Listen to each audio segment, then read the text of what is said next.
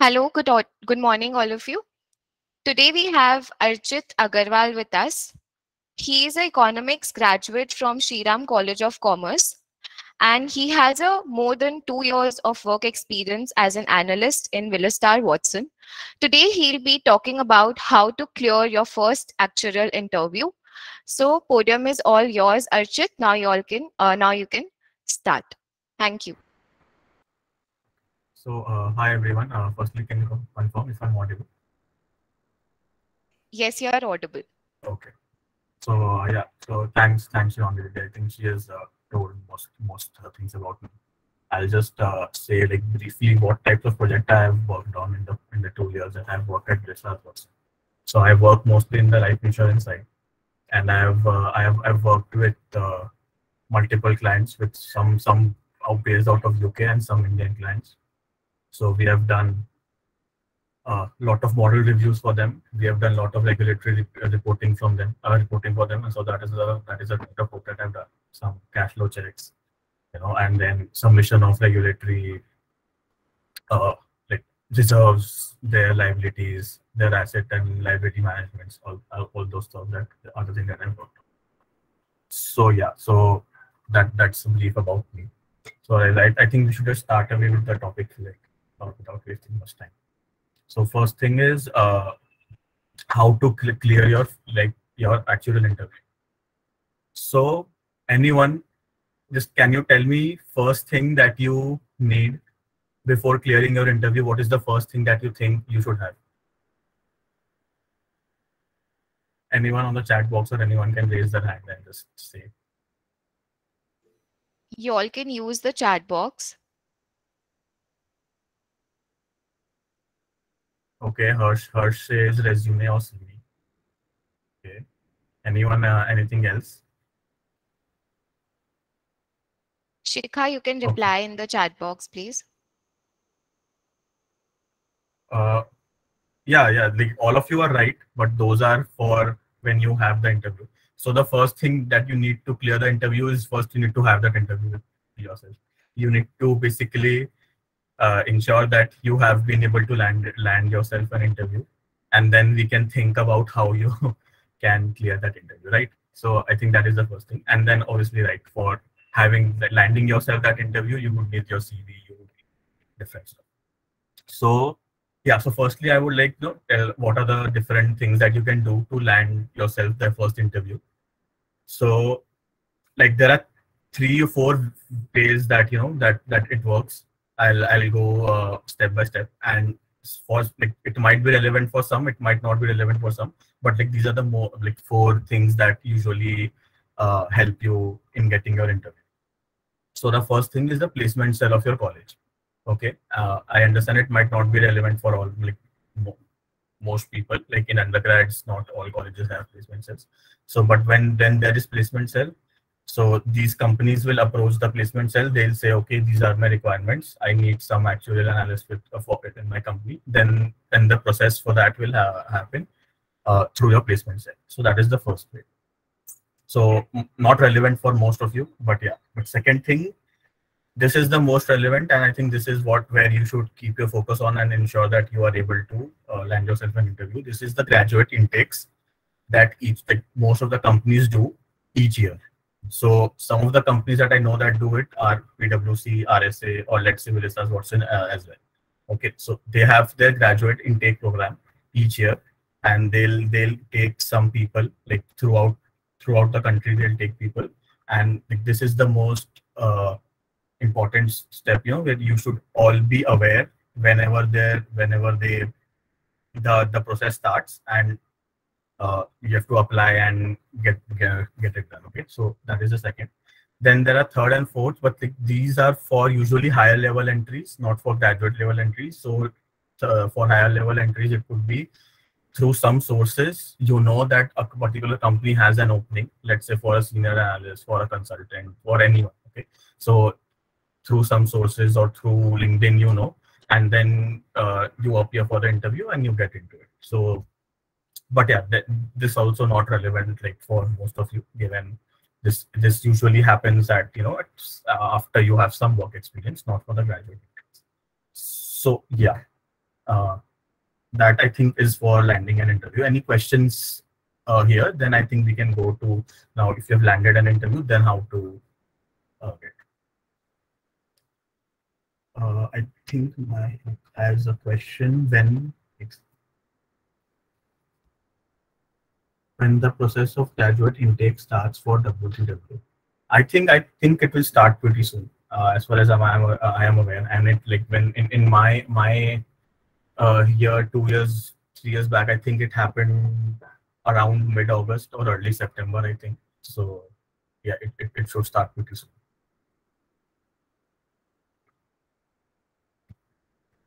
Okay. Any other questions, or like should we move forward?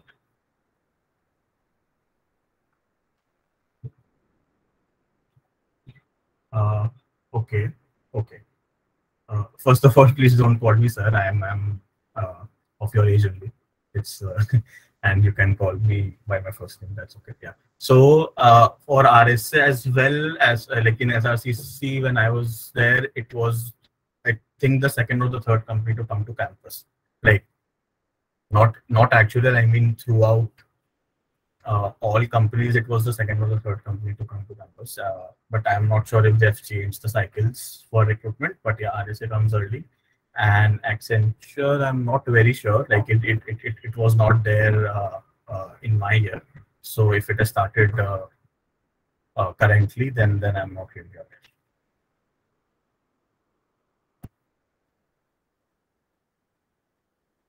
Okay. Yeah. So I think then we would start. I think Suraj will take your questions at the end. First, I'll maybe just start, like now, let's say you have an interview, then how you should like prepare for it and how you should crack it. Okay. So I'll start. So according to me, cracking an actual interview would have basically three parts to it. Okay. So first part would be showing your interest to the interviewer, to the company. Second part is obviously your technical knowledge. And third part is your personality. Okay. And like when I'm saying first part, second part, third part, I don't mean to say like, this is the most important thing or this is the least important. All are important. I just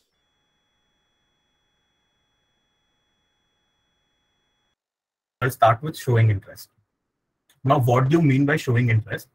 Showing interest is that the interviewer and the company should know that the person I'm interviewing, they have interest in that in the actual profession. Okay. So I think that is the one of the most important things, because if you're not able to show interest, like, okay, this is the thing that I want to do, and I am not here just because I want another job, and just to ensure that I'm just graduating. So I want to be like, yeah, I have some job and I'll take it. I'll take whatever I get. So just to segregate yourself from those kind of person, you need to show interest. Now, how to show interest?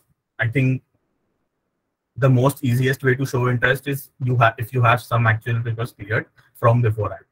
So that shows that okay, you have done some research, you have some interest, which basically prompted you to appear for actual exams during college. So this is the first way to show interest. But then having said that, does it mean that if you don't have any papers, you can't get into the profession? It's not like that. You can show interest through other methods also. It can be willingness to appear for the papers and willingness to learn. That is very important. If you are wanting to, okay, you have explored the courses, you have explored the subjects, and you are okay, I think I would like that and I want to appear for the papers, even though you have not appeared for it yet, that also qualifies as interest. So yeah, that is the willingness to showing interest part.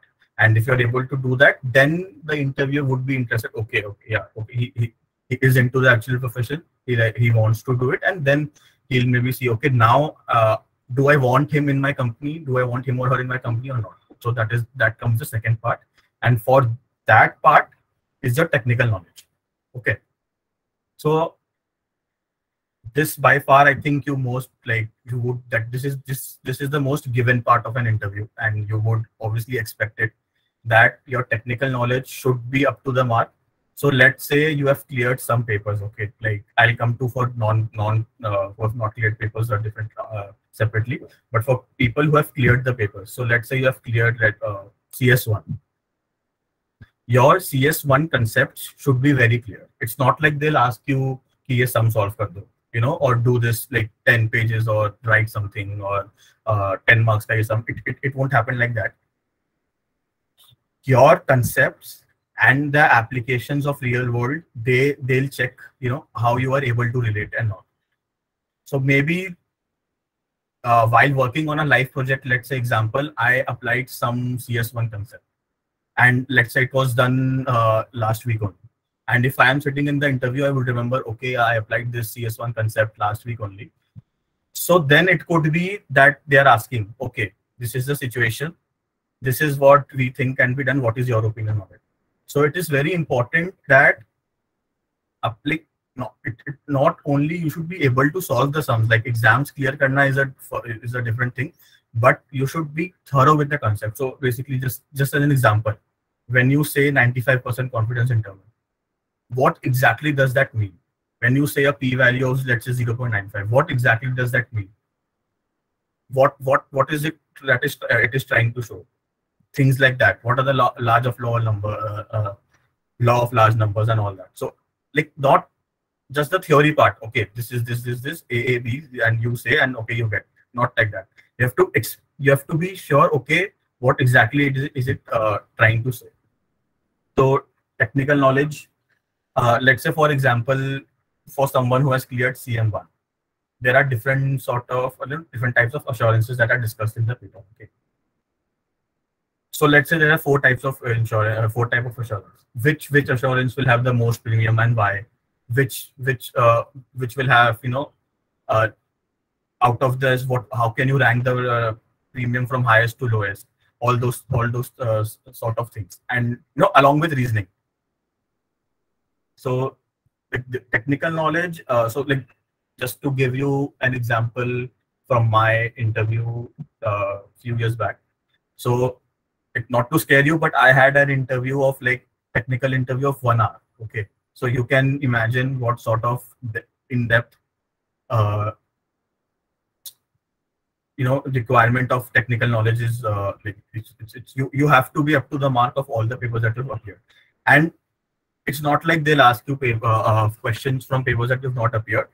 So you should not worry about that. But if you have cleared some papers, then you are expected to know each and everything of that. Okay. So now coming to people who have not cleared any paper, but they're still appearing for the interview, and they are confident that okay, you have the interest, so that is why they've come to the technical knowledge part of it.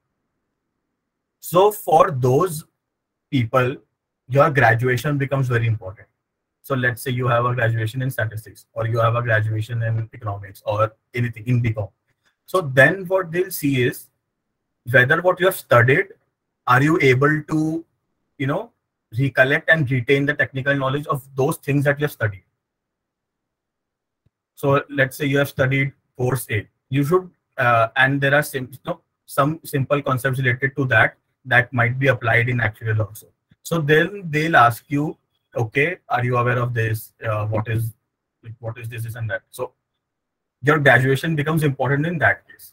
But if you have appeared actuarial papers, so I don't think your graduation would be that important. But it still depends on interview to interview. So not. So you should be basically, you should have technical knowledge of everything that you've studied. Okay. So I think that was the second part. Then the third part, and one of the most underrated parts that I would say, people would come prepared with the technical knowledge, people would show interest, but the third very important part is your personality. Okay, so see, you are coming for a corporate job, okay, and it's not like you're coming for some admission to college or anything like that. Yeah, nowadays admission to college also have interviews, but in undergrads it's not there. So personality becomes very important. Apart from having technical knowledge, you should be able to show to them that okay, whatever knowledge you have, you are able to apply it, and you are able to communicate also to a client, maybe to your seniors, to your juniors, anyone. Okay, and how you handle yourself. Then so there will be times that it will be a lot of stress. It will be a it would be a lot of stress. Like you have to work for 12 hours, 11 hours, 13 hours. Then how you handle yourself.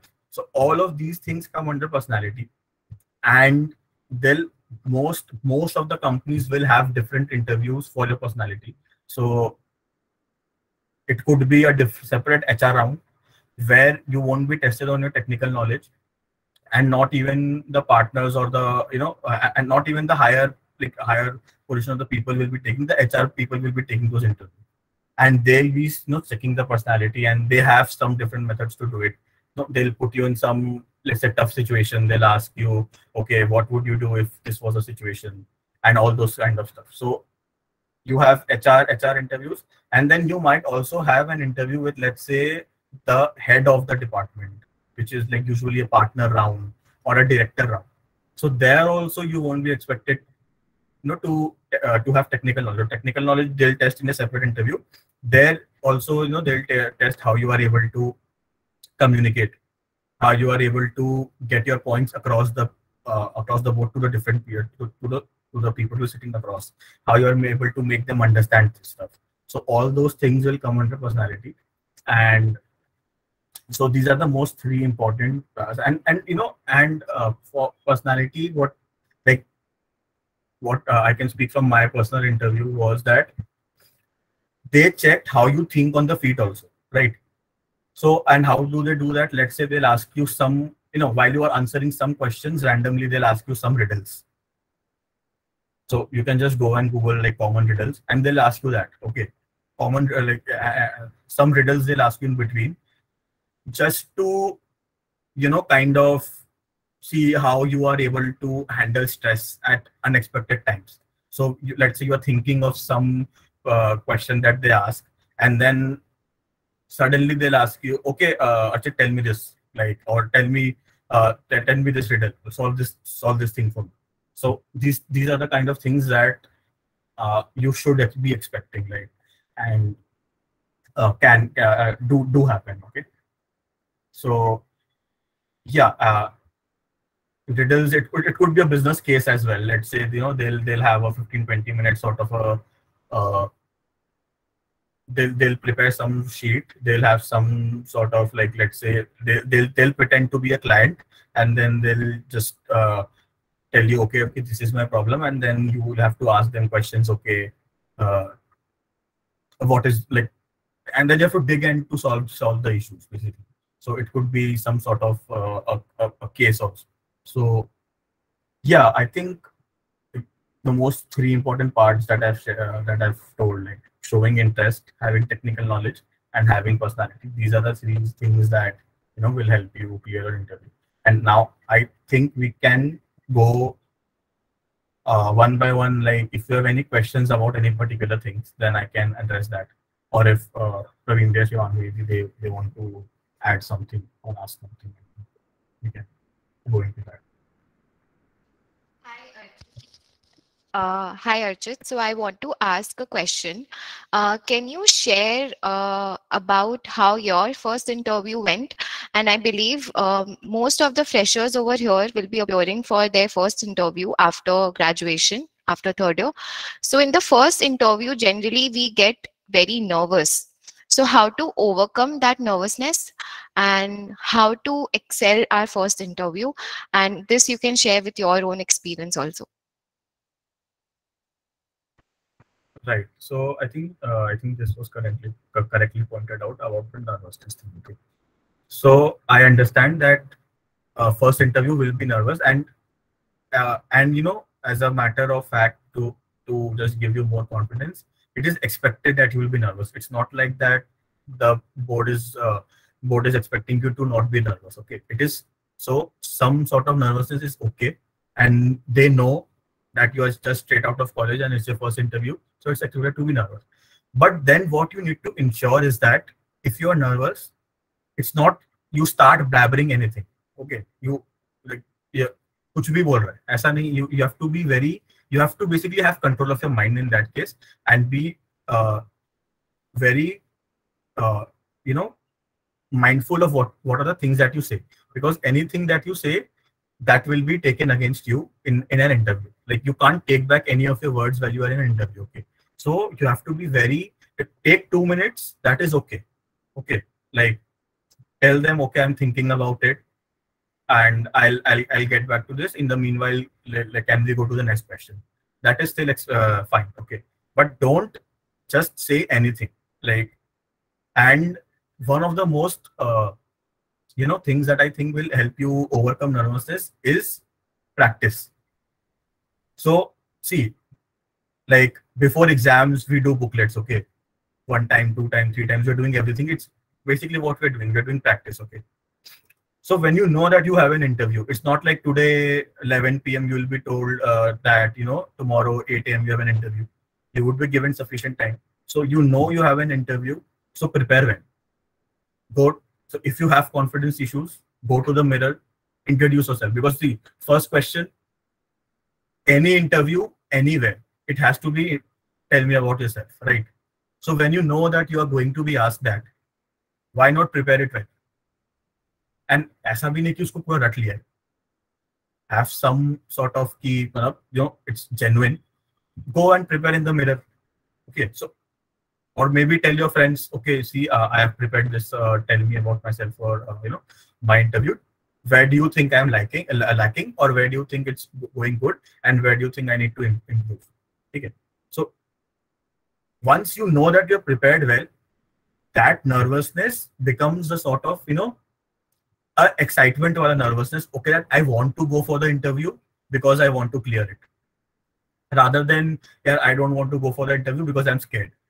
Okay, so if you are able to convert that nervousness into a positive nervousness, then it will help you a lot. And one of the, like, preparedness and and practicing, it's one of the most important things. And like like I said, most questions, like, at least for a personality round or a director round, these things are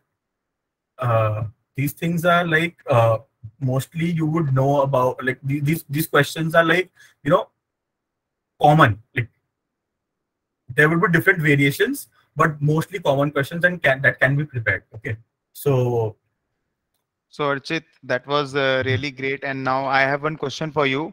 Like, what advice would you like to give to the young crowd sitting here? Like, they're almost about to give their first actual exam. So, you also appeared for your first actual exam roughly 5 years ago. So, what advice would you like to give, that what mistakes you made and how they can make it better? Because you know that students are not that much well versed that college is very important, plus understanding the papers thoroughly, just not for the sake of clearing the exams, it is very important. So what advice would you give to them? okay, right. So I think that is very, like, a good question. And so for people who have just joined into college, what I would say is clearing papers is obviously important, and for that you need to.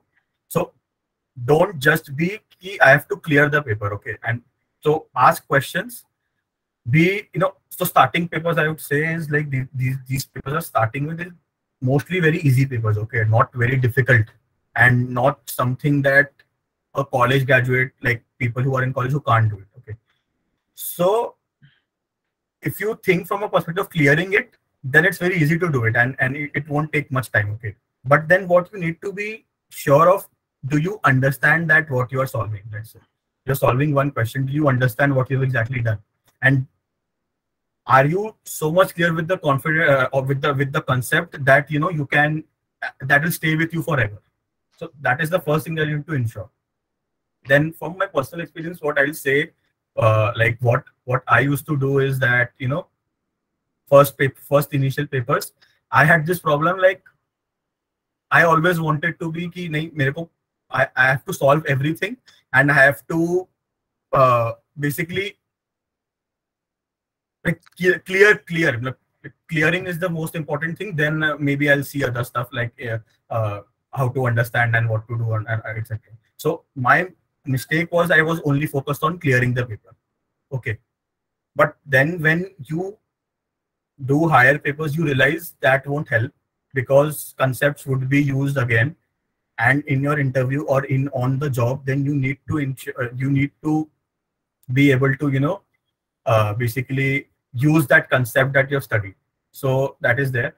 And one more important mistake that I think people in college make is, focusing only on exams. Apart from focusing on your exams, that is going on. Have a dedicated time for that, like whatever like practice time you have, studying at night or whatever you're doing.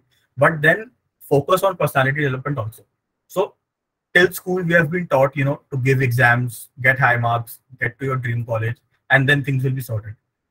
But it doesn't work like that. Okay, your college is the time, the 3 years that you get in your undergrad is that time which can really transform your personality. And I'll tell you, when you look back at yourself from 3 years back, when you graduate, you will understand what I'm talking about. And if you are able to, so how to do that is that, you should participate in events in college, whichever college you are in. Participate in the events. Go and talk to people. Make sure, people know you and you know people. So that is how things work. Now,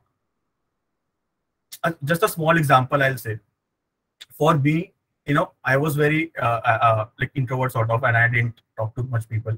But in college, I realized that I have to overcome this. Okay, and to overcome this, when I moved out of the city to Delhi, I ensured for the first 2 months I won't talk to anyone from Kolkata. Okay, I ensured I talk to people who are not from Kolkata.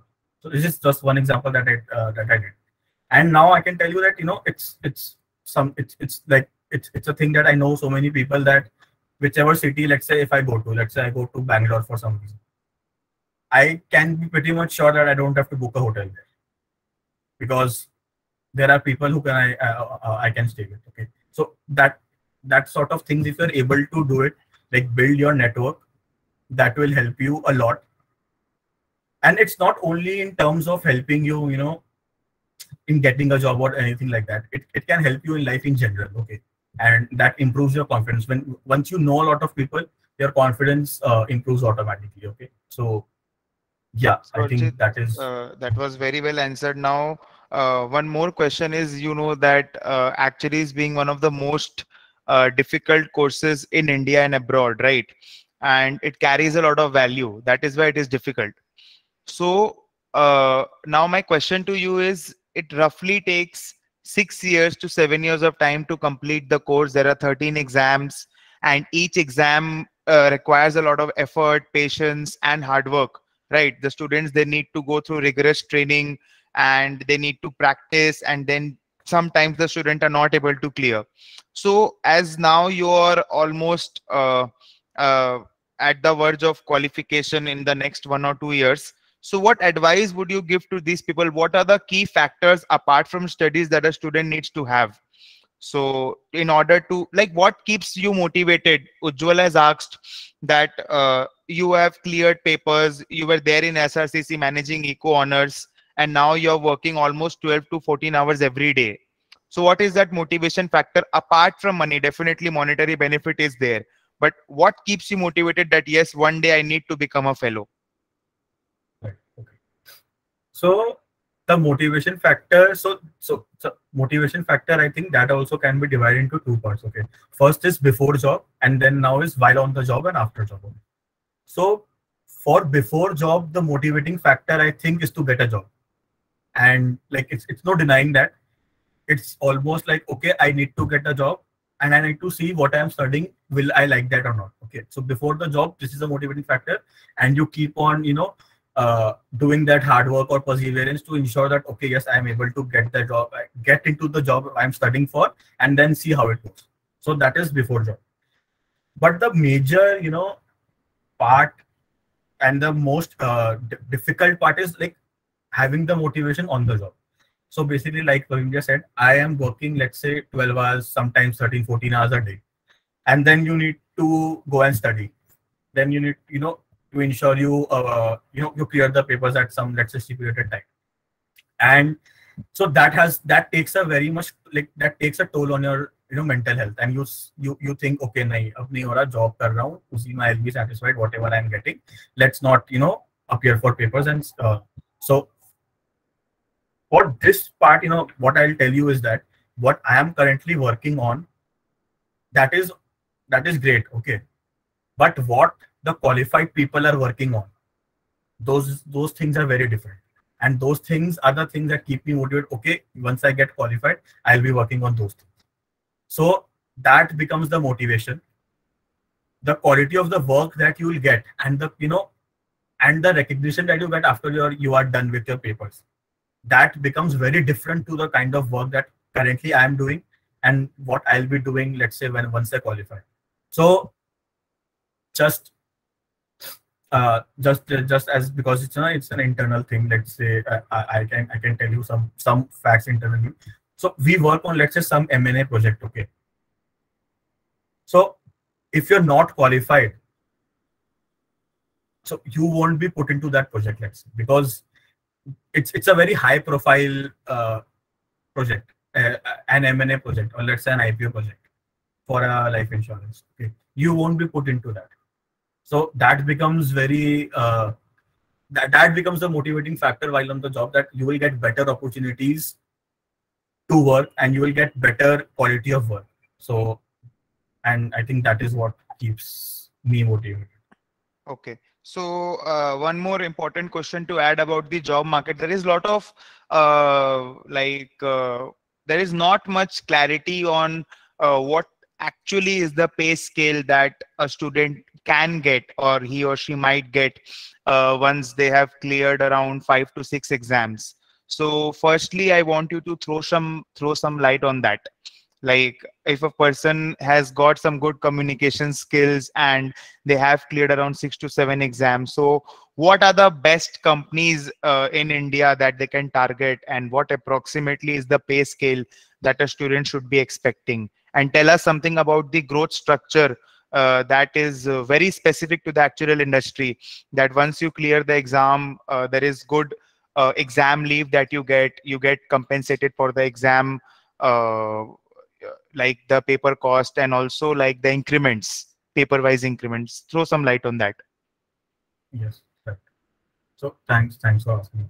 So as a graduate level entry, so on average, let's say you can expect anywhere between 8 to 12 LP, okay, as a graduate level entry, just when you have entered. And most companies, this it doesn't have anything to do with whatever like how many papers that you have cleared. So what happens in most companies is that every 6 months or every time you clear a paper, you get an increment, and those increment amounts are decided, like pre-decided for each paper. So let's say for CS2 it would be more than CS1, for CM2 it would be more than CM1, then for CB1, 2 and 3 it would be a little less than CS2, and for higher papers it becomes higher, and then it runs into lakhs also for each of the papers, for SP papers, for SA papers. So mostly like the companies in India have this structure, and mostly worldwide this is a structure that is followed, that you get increments based on how many papers that you are clearing. And so basically what I can say for WTW Sorry is, to interrupt. Please mention whether that lakhs is in per month or per annum. so yeah, so LPA, your starting would be basically per annum, not per month. But yeah, there is possibility to grow into it once you are qualified and you have 15-20 years of experience. So yeah.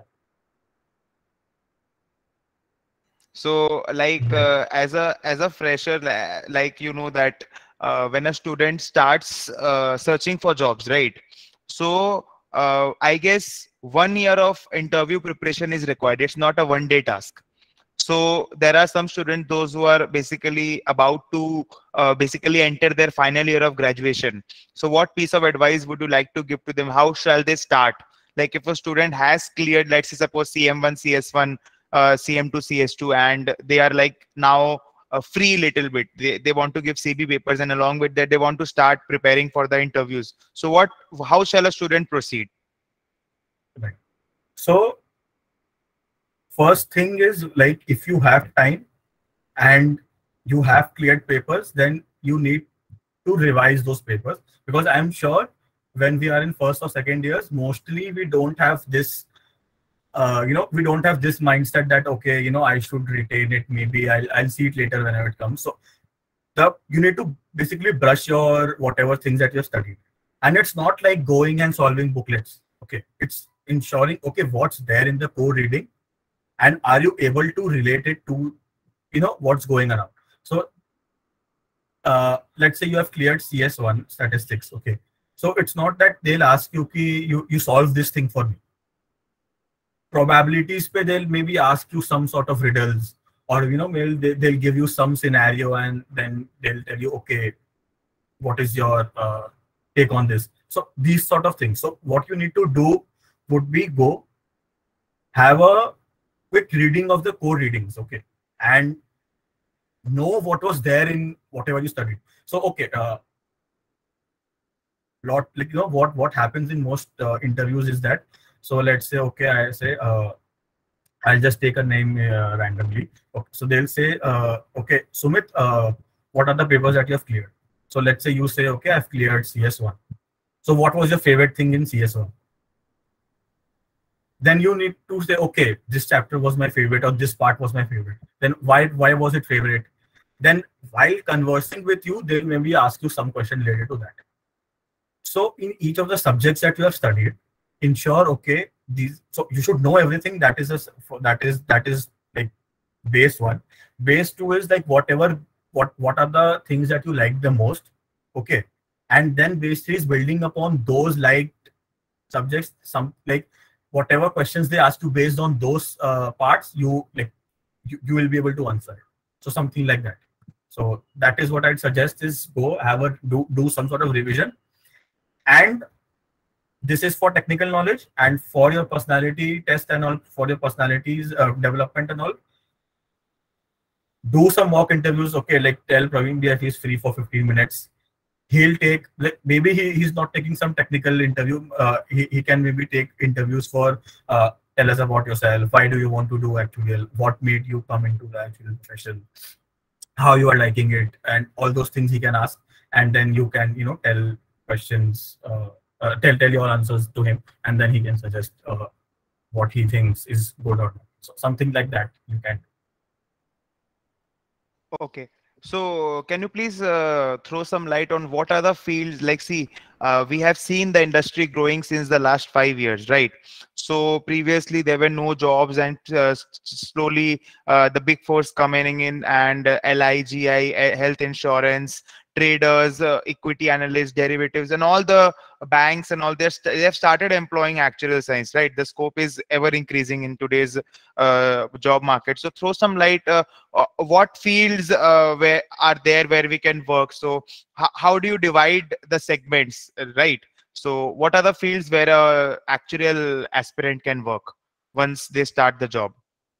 Okay. So firstly, like I would like to tell about the like he said that the job market has grown, and it is actually very true that the job market has grown. Like if you compare it to 3 years or 4 years back. So one of the core reasons for this job market growing is that regulations are changing a lot. Okay, there are a lot of new things coming in, like IFRS 17 and a lot of different regulations that are coming in. So for which actuarial people are in demand, and that is why the job market is growing basically. Because there are things that not all people can understand. Not all basically what you are studying then becomes very relevant, and it's something niche, and what you have studied becomes important. That's why the job market is growing. So that is one thing. And now talking about in terms of what types of job you can get and what are the different like. So firstly is being core actuarial. Okay, so for core actuarial, then I can, let's say, divide into three parts. It could be pricing.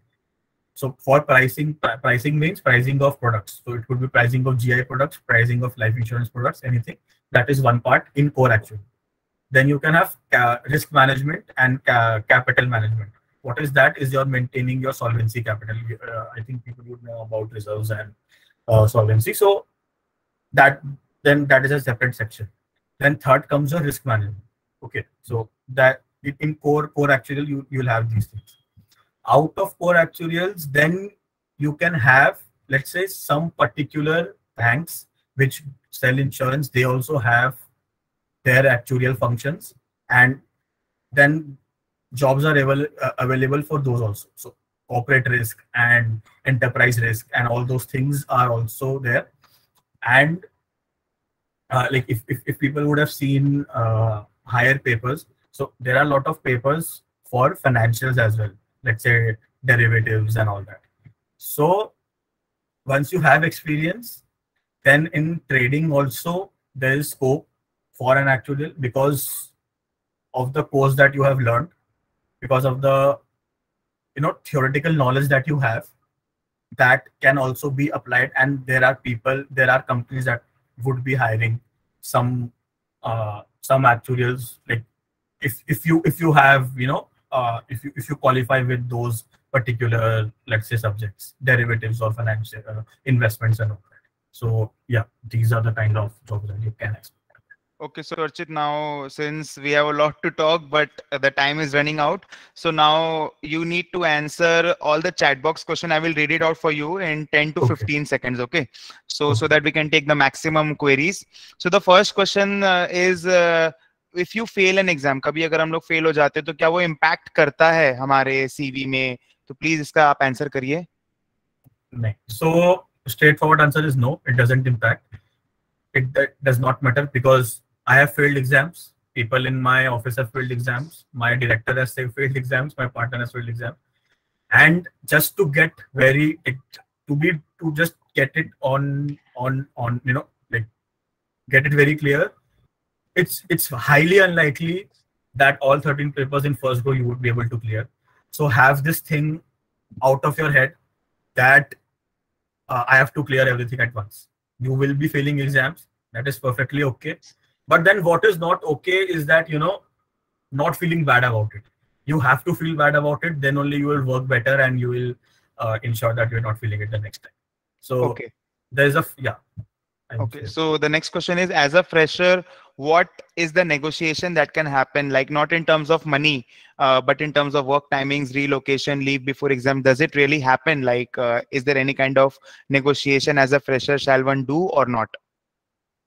So I would not recommend doing any sort of negotiations. So like firstly, like just to clear the graduate intake that I was talking about, those are specific programs and everyone gets into, like, irrespective if you've cleared one paper or 10 papers, you would get at the same range. You start at the same range, and then everything is mostly same. And it's not like somebody's preferred over, like if you are from X college or Y college, you are preferred over that. Nothing like that. So you start at the same level. What happens is how you grow. Now, that will depend on how you are progressing with your papers and how you are doing on job. Like one thing that we fail to understand is that once you are on job, then your performance of the job becomes what, 70 or 80, 75% of the growth of your of the like driver of your growth. Okay, like if you are not performing well on the job, then what they'll do by having a qualified actually, if you can't do your work, so that becomes important. So initially, I would not recommend any sort of negotiations.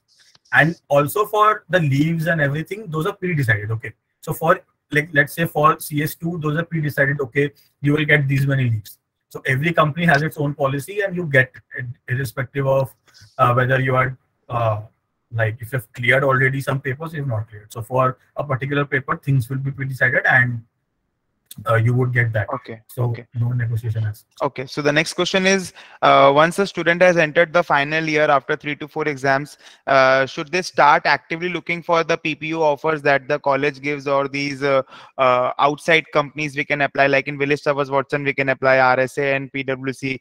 So what should be the aim? We should wait till the completion of graduation, or we should take those PPUs and should actively work for the PPUs? Yeah. So once your second year is over, like once you are in the third year, that is the main time to start applying for job, appear for interviews and getting it done.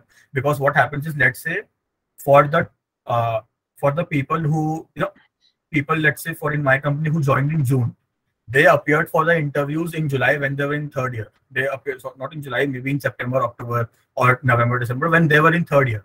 So when you complete your graduation, your third year exams in May or June, then you are just then you should have like ideally you should have a job in hand, and then you are just like from college you are straight into your job basically. So in third year you should be actively looking for the jobs, and those are the graduate intakes that I was talking about. It is the third years people who should apply to that. Okay, okay. So what is the importance of college marks? And one of the student has asked college CGPA, but I would like to add few more points in that. Like as you mentioned in your webinar, apart from studies, the personality development is very important, like participating in the business events, or maybe like you're the member of the placement cell or any other organization in your college doing some sort of social work. So these all also add to your CV, just not that you're just clearing the papers, right? So what is the importance of college life? Basically, I would like to add, and please mention CGPA, the importance of CGPA. So CGPA for, like, if I'm just talking from a perspective of actuarial job, it is not very important, but it's not like that you can have 3, 4 or 5 CGPA also. You should maintain some decent CGPA. I think 6.5, 6, above 6, 7, it's okay. You don't need to have higher 9s, but then you can't have lower 4s. Like you can't be failing exams, and obviously you need to clear all your papers. You can't have backlogs. So that is one thing. So CGPA as per se, it won't impact very much for the people who have let's say actual papers already. But what happens is if you don't have actual papers, or but you still want to get into an actual job, then for the interviewer to see that whatever you are studying you are able to uh, get results out of it, then the CGPA becomes important. And we should not blame them also, because अब एक तुम कैसे किसी को जज करोगे कि उसने सही से पढ़ा या नहीं पढ़ा है? In our system it has to be on the basis of CGPA. So people who have not appeared for papers, and they're still wanting to get the actual job, for them I would say it would be important. But no, not like you would need to have high 9s or something like that. 7, 8, that would be right. So I would like coming to add to to importance this. of Yeah, sorry. Yeah. So I just like to add to the college marks, like I'm not very sure about the CGPA, like it depends college to college, but a minimum of 65% marks you need to maintain. Like simple calculation is, if the paper is of 100 marks, minimum 65 उसमें आना चाहिए. So उसका CGPA, if you calculate, if it's coming to 7 or 7.5, that is the minimum that you need to maintain. The 65% marks should be there. Yes, yeah, I think I think that it is there for some of the companies. Right? I think I found it. Yeah. So yeah, it is important. Like for some particular companies, I think 65% is right. I think is right. So that you have to maintain. Now coming to, like, he asked about what is the importance of your college life, in an interview, or let's say in your job. So college life will prepare you for a lot of different things, because it is the most, between school and job, the most that you can learn and gain confidence is your college. Okay. And if you are not pushing your limits in college, if you are not ensuring that, okay, if I don't like to talk to people, like it's, let's say, if for someone, and if you're not ensuring that you are cutting that that thing that you have mind, I don't want to talk to people in college, then you won't be able to do it in your job as well. So college becomes very important for that bridge between school and job, and you need to understand, okay, these are the things that I don't like, push your limits, and like get those things done. Because college mein what happens is, let's say you make a mistake, it won't cost you anything, ठीक है, कुछ नहीं होगा, कुछ फर्क नहीं पड़ेगा.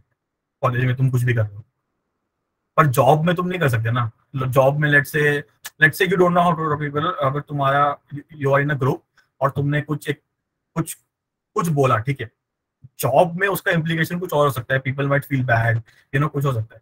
College में ठीक है, किसी को खराब लगा, then you might it can be done, तुम उसको जाके बात करके कुछ भी कर सकते. So all these small things, how you talk to people in the group, or how you present yourself when you are with your friends or with your colleagues. So these things, it is like you do it in college, because college mein if you're doing mistakes, it won't have any impact as such. But you can't be like, okay, I'll see in job, yaar, job mein karenge, jaldi karna hi hoga job. Then it becomes a very high stake, because your mistakes can have a lot of implications. So that is why your college life becomes very important. Okay. So the next question is, a lot of people are asking here that, as you know, that previously, like apne time pe it was like we need to give CT1, CT5 without any practical training. But now the institute has recognized the importance and they have introduced Excel and R programming in the curriculum, right?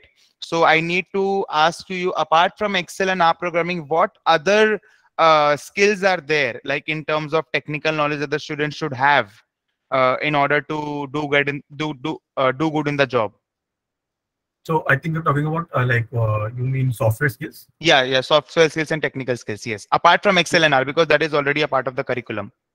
Yeah. So see, just like I can't emphasize on how Excel is important because everything like 80% of my time goes on Excel spreadsheet. So Excel is your most important thing, and I think that is being taken care by the institute. So that is done.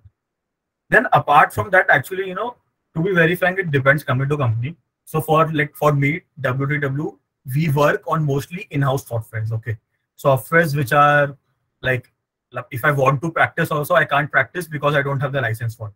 So mostly these things, so company to company में in-house होती है या तो कुछ license लिया हुआ रहता है. So uh, it's not possible कि तुम college life में you learn about it. But then one more thing, like Excel में what people are not teaching in the course is macros, is VBA. If you know basic VBA, that can help you a lot because VBA uh, is used for modeling lot of the times for the Excel models that we build, and it is used a lot of time for your yeah, like I think what Praveen is mentioning, Python, SQL, VBA. These things are important, and so it's not like कि if you know Python, then you know कि तुम्हें job में कुछ benefit है. It's just that if you know the coding mentality and if you're able to, okay, I did this in Python, so maybe if you want to do the similar thing in an in-house software, you can do it. It's just that your logic builds, and that is why it's important that if you are able to take out time for VB or Python, it helps. So Okay. yeah, it's but to be very frank, it's not like you getting a job or not will depend on it, but it will help. So one important question which no one has asked, like it's very important. Like we always discuss about our success, but we never discuss about failures. Like right. So Archit, you have also applied for a lot of jobs, but you landed up in Willis Towers Watson. So we all have faced rejections, right? Now, what advice would you like to give to people, those who are searching for jobs, and you know how the industry works, right? If you apply in 5 to 6 companies, then 2 or 3 might give you or schedule you or an interview, and then one might select you. So it's basically 1 in 8 or 9 company game, right? So how to face that rejection part? Right. So I think I know it's very nice that you asked this. So like personally, I would say for me, I faced rejections myself. Okay, like before getting into Veristas Watson, I won't name the company. I was in the final interview with 5 people. 4 people got selected. I was the only one that got rejected. Okay, like in the final interview. So those are the sort of rejections that I faced. But you know, rejections, they should not deter you from your goal because see, it is part of every job. Let's say you go, if you're doing any XYZ, you're going into consulting or marketing or finance, anywhere, you can't be sure that 100% of the time you would be selected, or whatever you're doing, you will get it. Okay, rejection will come, and I think it is important that once or twice, you get, because it's a reality check. A lot of people live in bubbles that मतलब मेरे को कोई कुछ नहीं कर सकता. I know everything, or I am very good at technical knowledge, so people will take me, and like, so breaking the bubble, rejection is very important. And to deal with rejection is, you should understand why you, in the first place, what was the thing that went wrong. And if you're able to see, okay, this particular thing I was pinpoint, okay, I think I was underprepared, then it's your fault because you did not prepare. It's your fault, so go and prepare well. Second thing, okay, I think I answered this wrong, maybe this could have affected my interview. Then okay, just move on. It sometimes happen. Sometimes you might not be able to answer correct things, and it's not like कि तुम अगर कुछ एक भी गलत बोलोगे तो तुम reject कर देंगे. It could be like your, let's say, तुमने 10 में से 5 या 6 कुछ गलत बोला, then they might be like, he's not answering right. So then go and brush up your whatever things that you have learned, and then it should be okay. Then the third part, a lot of time happen, you don't know why you got rejected. Okay, then that you have to take it in your stride. It can happen. You like, Neha, I think I answered all the things correctly, but still, I did not get selected. So it is the company's choice. Company might not, they उन्होंने तुमने नहीं देखा कुछ. So take it like it's the company loss that they don't have me. I would work for some other company. I would do wonders for them. Just take it, have that much of self confidence, and then move forward with your next interview. Don't think that if I failed one, then you will fail the other. It's not like that. So everything turns out well if you just have to be patient and you have to prepare. That's the Okay. thing. So one more question. After this, I would like to end the session because I know a lot of questions are there, but we can hold more such sessions. So one question that I would like to ask you is, what is the importance of marks? Like you have been a topper in almost all the exams, but like, do you actually think that the marks matters or the knowledge behind that matters? Like, what is the thing? Please clear this thing. Right. So, like, to be very frank, marks does not matter. So in the end, passing matters. So if you're just talking about that, so marks. See, it could be that that day that sum you could solve, I could not solve. That is completely okay. But it should not be like ki I am not able to understand only what the sum was asking, or whatever that, like मेरे को समझ ही नहीं आया क्या था उसमें, मतलब ऐसा नहीं होना चाहिए. Mask is okay, मतलब ठीक है, नहीं आया कुछ नहीं, you passed it, then you move on to the next paper, no one will ask you. But then it's, you should be okay कि हाँ, concept I knew, just that I was not able to solve it that day, or maybe I made some silly mistake, or I forgot to take this and that is okay. But your concept is what matters for each of the papers. So let's say I've cleared let's say I clear paper X with just the minimum bare marks, and someone who has topped it, okay. But the level of knowledge that is expected, because both of us has passed the exam, is the same. It's not like he has passed with being a topper, so it's like he'll know more than because he just passed. Nothing like that. On the job, everyone is expected. If you have cleared, let's say CS2, you are expected to have same knowledge. It's just that, okay, both have cleared. It's not like he has cleared with, or she has cleared with distinction, something like that. ऐसा कुछ नहीं होता. So it's just about knowing the concepts. Okay. Thank you so much, Archit. And I know there are a lot more of questions, but due to shortage of time, we'll end the session here. Thank you so much for joining us. And it was really a great session. Hope to see you again in such sessions. Thank you. Thank you so much. No problem. Please, like, if you think you can reach out to Praveen Bhaiya with a set of questions, maybe 10, 20, then I can maybe answer it on like something like that. I can do it for you guys if you want. Okay, sure. Thank you. Okay, thanks. And please, sir, mat bolo yaar. Clap करो. Okay, bye everyone. Take care of the best.